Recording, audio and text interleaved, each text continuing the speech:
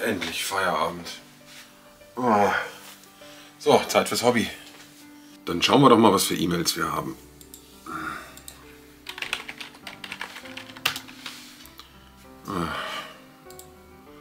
Langweilig. Spam. Oh, Warhammer-Kram. Ja, okay. Oh, was ist das denn? Piano Wargames. Mensch, die haben noch die tollen Napo-Sachen gemacht, ne?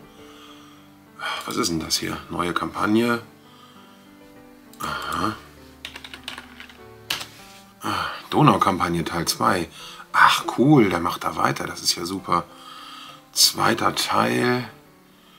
200 neue Miniaturen. 5. Koalitionskrieg. Oh, das ist ja richtig geil. Französische alte Garde. Österreichische Grenzer. Oh, Great Codes. Das ist super fürs Speedpainting. Also mit Mänteln. Das mag ich immer gern. Das ist super. Wow. Nicht schlecht. 12 Monate hat er daran gearbeitet. Stark. Und wie immer Weißmetall und STL-Dateien. Also, ich glaube, 1809 ist mal wieder ein Besuch wert. Je länger ich mir das angucke, desto mehr denke ich, ich glaube, oh.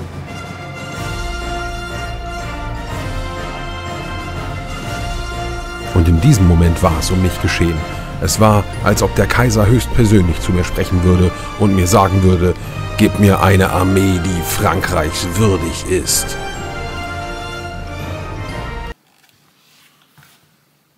Ja, es nutzt nichts. Das muss ich jetzt machen.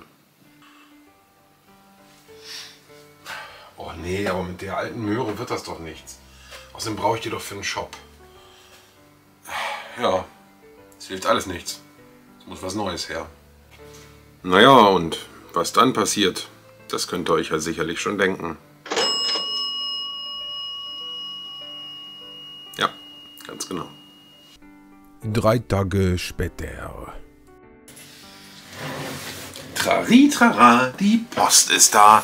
Jawohl, jetzt haben wir auch endlich einen Drucker hier, der den tollen Figuren und den tollen STL-Dateien von Piano Wargames würdig ist. Der Lego Mars 5 Ultra. Nur mal unter uns, ich habe schon lange mit dem Gedanken geliebäugelt, den alten Resinjöckel da mal ein bisschen aufzuwerten, und das ist die perfekte Ausrede dafür. Also, schauen wir uns an, was der Lego Mars 5 Ultra schafft, was er kann und ob er sich als würdig erweist, dem Chef höchstpersönlich, der da oben immer über mich wacht, eine Armee zu schenken, die seiner würdig ist. Fangen wir an. Packen wir den ganzen Spaß also aus.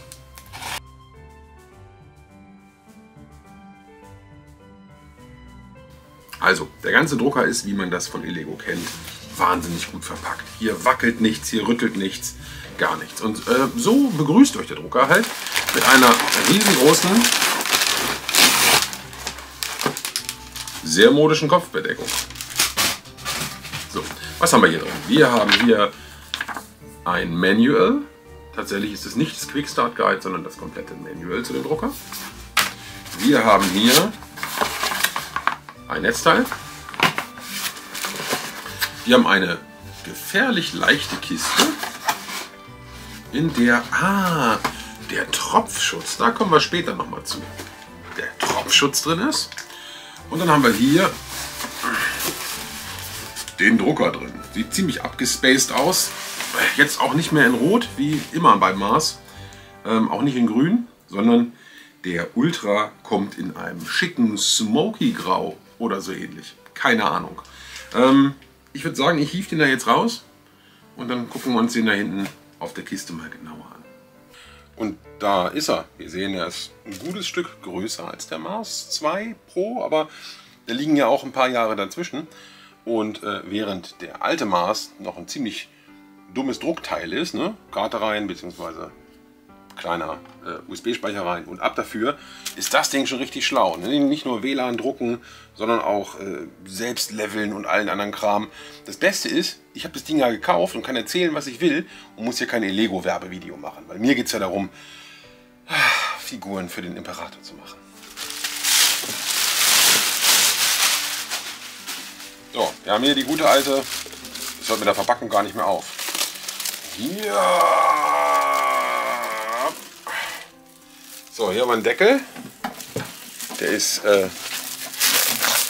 wie vorhin schon angesprochen, in einem schönen Grau gehalten.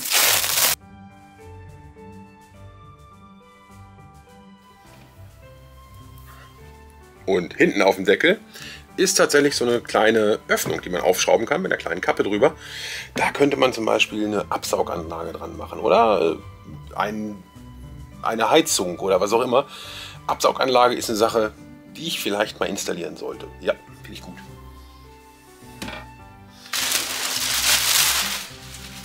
So, und dann sind wir hier schon beim Schaumstoffwerk angekommen. Das Ganze ist, oh, es macht so einen Klack, das klingt nach Metall. Ein neuartiger Verschluss, der tatsächlich aus Metall ist.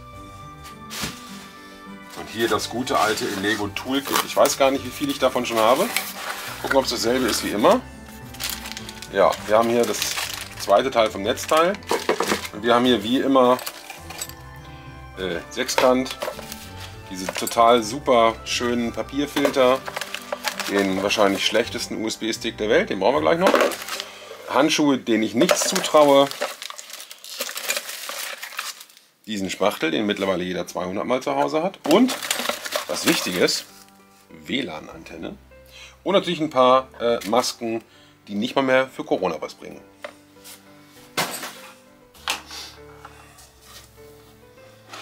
So, hier haben wir jetzt die Bildplate drin. Und das ist ein spannendes Teil. Weil wie der ganze Drucker ist das hier so ein richtiges Stück Raumfahrttechnik. Ne? Also wir haben hier, ich weiß nicht so richtig warum, so ein komisches Layout mit zwei verschiedenen Ebenen. Das Ganze ist wahrscheinlich die Hölle zum Saubermachen. Und hier oben ist der Mechanismus, den man hier oben einhaken kann. Das heißt, wir gucken gleich mal im Trocken, wie funktioniert das. Okay, das sitzt satt und bombenfest. Auch das Losmachen geht. Ob man das so gut beim Reinigen festhalten kann, ja, wird schon passen. Ne? So, attention, please press firmly on the build plate when tightening the screws. Welche Screws? Please remove the protective film before printing. Fertig.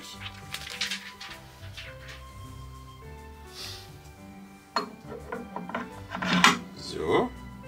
So. Okay. Dann haben wir hier noch eine Kamera.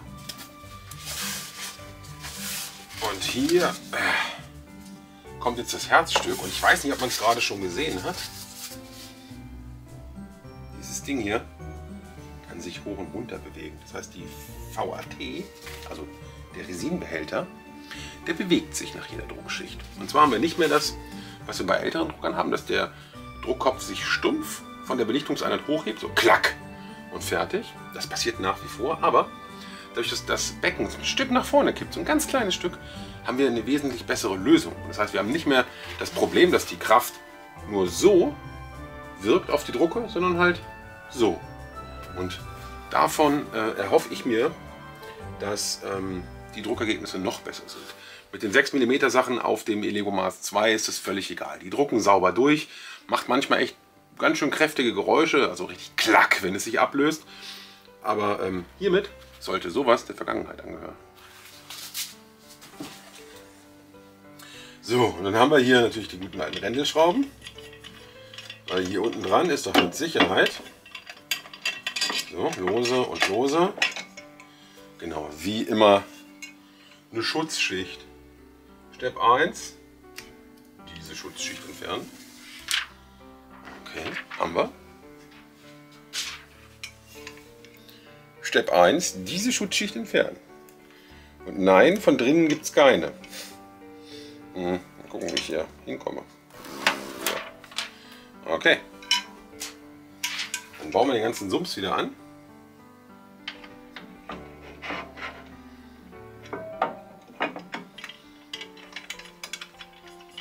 Und das ist auch dieser schöne Moment und wahrscheinlich der einzige im Leben dieses Druckers, wo man hier ohne Handschuhe agieren kann. So, okay, dann haben wir hier eine Kamera. Da haben wir so einen Plöpp drauf. Das ist ein Objektivdeckel. Mit der Kamera kann man, erstmal soll die mit irgendeiner AI hier überwachen, dass die Drucker auch sauber rauskommen. Ob das so funktioniert, ich weiß es nicht. Aber da kann man Schnickschnack mitmachen. Das ist natürlich eine Sache, da kriegt man mich immer mit. Über diese Kamera soll man Zeitrafferaufnahmen machen lassen oder machen können während des Drucks. Das will ich gleich mal ausprobieren. Vielleicht eine Sache zur Alltagstauglichkeit vorab. Der Drucker läuft nachts und nachts ist dunkel. Und mit dieser Spielzeugkamera glaube ich nicht, dass man im Dunkeln gute Bilder machen wird. Aber das finden wir noch raus. So, und jetzt ist es auch tatsächlich an der Zeit zu sagen, okay, was haben wir denn hier? Bla bla bla bla bla. Bla bla bla bla bla. Okay. Wir haben also alles entfernt. Wir können das Ding jetzt einfach anschließen und installieren dann mal tatsächlich Cheetobox Pro, was hier dabei ist. Warum benutze ich Cheetobox? Weil darüber diese ganze Softwareansteuerung besser funktionieren soll und ich probiere es erstmal damit. Natürlich kann ich es mit Litchi Slicer genauso machen, da gibt es auch Einstellungen für den Drucker. Ich mache es jetzt einfach mal, wie es im Handbuch steht, weil ich mich insbesondere für das Thema WLAN-Drucken interessiere und natürlich auch für das Thema dieser Kamera. Das will ich ausprobieren. Von daher würde ich sagen, wir schließen da mal Strom an den alten Öckel, schmeißen den mal an und dann kommt da Resin rein und dann legen wir einfach los. 10 Minuten Aufbau, kein Leveling, kein Auto-Leveling. Ich muss hier nichts machen. Ich spanne das Ding hier oben ein und sage, der Rest ist mir scheißegal. Macht der Drucker. Wenn das funktioniert, Daumen nach oben. Okay. Fangen wir also an. Wir sagen, wir wollen Slicing-Software installieren. Cheetobox. So. Cheetobox. Wir nehmen es jetzt mal absichtlich und nicht den Litchi Slicer, weil ich will ja diese ganzen Netzwerksachen ausprobieren. Und ich hoffe, dass das einigermaßen funktioniert. Ich weiß natürlich nicht, ob es in Cheetobox für den Drucker in Verbindung mit dem Harz, was ich gern nutze, dem guten, teuren Aquagray, ob es da ein Profil für gibt. Wenn nicht, dann müssen wir uns eins basteln. Lassen wir uns mal überraschen, ob das funktioniert. Aber wir starten das heute Abend und schauen einfach mal, wie weit wir kommen.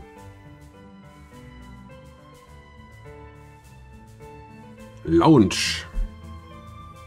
So, Cheetobox Basic Version 2.1 oder sowas. Wir suchen einen Drucker. Wir suchen einen Maß 5. Oh oh. Maß 5. Okay.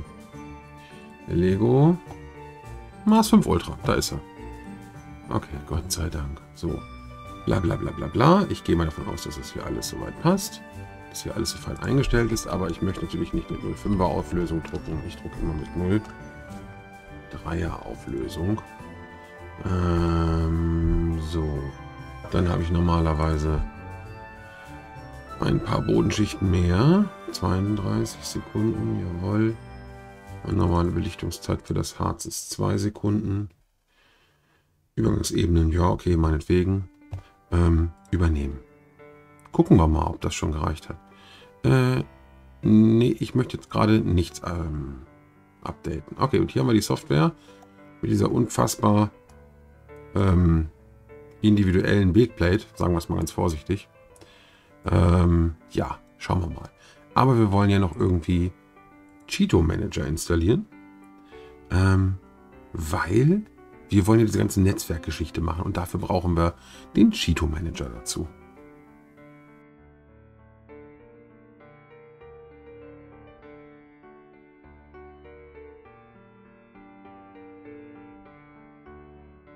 So, willkommen im Cheeto Manager Setup.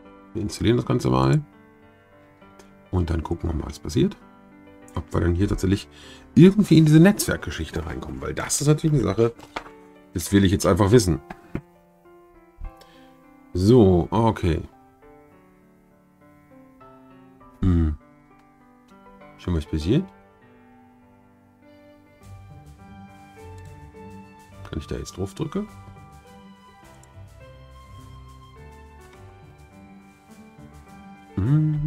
Ah ja, Cheeto Manager. Sehr schön, okay.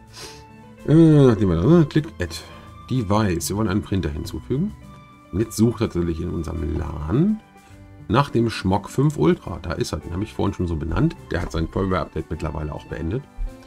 Und dann gucken wir mal, ob das einfach so eben funktioniert. Der Drucker sagt gerade nichts. Außer, dass er läuft ja und er ist flüsterleise. Man hört nichts aktuell. Das heißt, im Standby haben wir schon mal gar keine Geräusche. Nicht so wie bei der Waschstation, die ja immer macht, wenn sie läuft. So, okay. So. Ach so, ich könnte hier nur einen hinzufügen. So. Ah, okay.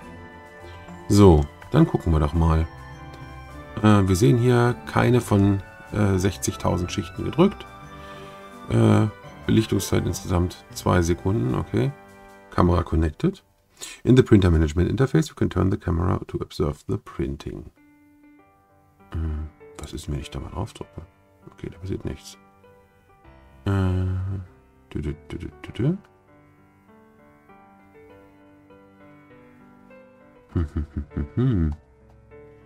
Okay. Printer. Ah. Videoüberwachung. Device-Files. Klicken wir auf die Videoüberwachung drauf. Gucken, was passiert. Tatsache. Ah, jetzt sehe ich mich. Ich kann sogar winken. Okay, das ist ja witzig. Alles klar. Das heißt, das scheint zu funktionieren. Aber wie läuft das jetzt eigentlich? Ich sage Manage.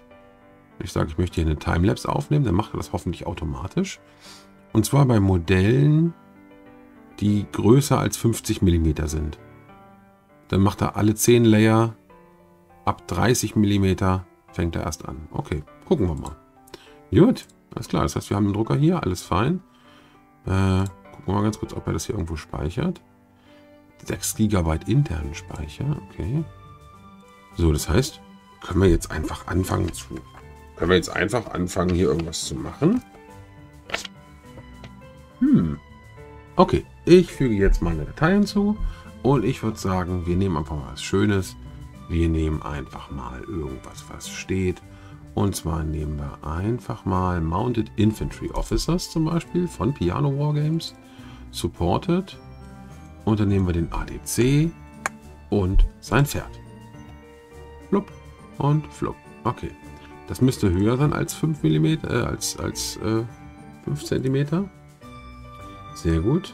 Dann würde ich sagen, wir sagen alle automatisch layouten, jawohl. Zentrieren. Okay. Gut. Und dann nehmen wir es einfach mal so, wie es kommt. Und sagen jetzt, ich möchte gerne den ganzen Spaß slicen. Supports brauchen wir nicht. Slice-Einstellungen haben wir hier. Das ist das Harz, was ich vorhin gespeichert habe. Jawohl, jawohl, jawohl.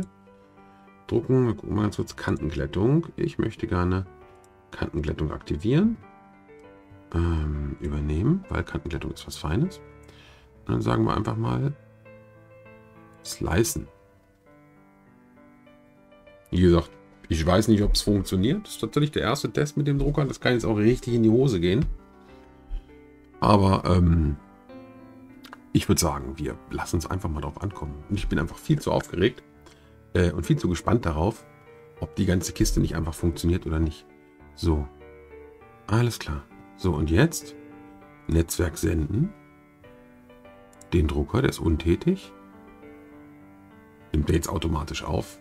Ich habe es ja eigentlich eingestellt, ne? Gucken wir mal. Jetzt schickt er das Ding rüber. So, jetzt schickt er die Kiste darüber. Ich bin mal gespannt, ob da gleich was passiert. Ich habe die Kamera angemacht, damit wir damit drauf gucken können. Ob der jetzt von alleine anfängt zu drucken. Oder ob wir da noch irgendwas einstellen müssen. Ne, überträgt es die Datei. Ach, schon ein bisschen Zauberkram. Ist schon ganz schön geil, muss ich ehrlich sagen. So Netzwerkdrucken ist schon besser als diese ständige Gestecke mit dem USB-Stick. Gucken wir mal, ob er von alleine anfängt. 70%. Und dann hoffen wir natürlich, dass er aufnimmt und dass am Ende auch was bei rauskommt. So. Und nun? Muss ich jetzt hier noch auf Print drücken?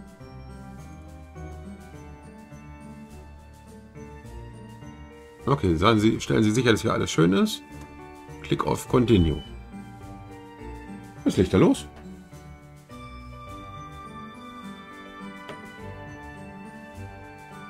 Und die nimmt doch auf. Wir sehen so ein kleines Record da. Cool. Tja, und damit heißt es erstmal warten, während der Kollege da fleißig arbeitet. Und ob der Druck vernünftig rauskommt, ob das Video geklappt hat und was ich zum Ergebnis sage und vor allen Dingen, was das für ein komischer Kickstarter ist, der mich so in seinen Bann gezogen hat, das erfahren wir nächste Woche hier bei Tableschmock. Danke fürs Einschalten und bis zum nächsten Mal. Ah, und eine Sache noch, bevor ich es vergesse. Wenn ihr diesen Kanal noch nicht abonniert habt, dann macht das doch bitte. Kostet euch nichts und freut mich. Dankeschön.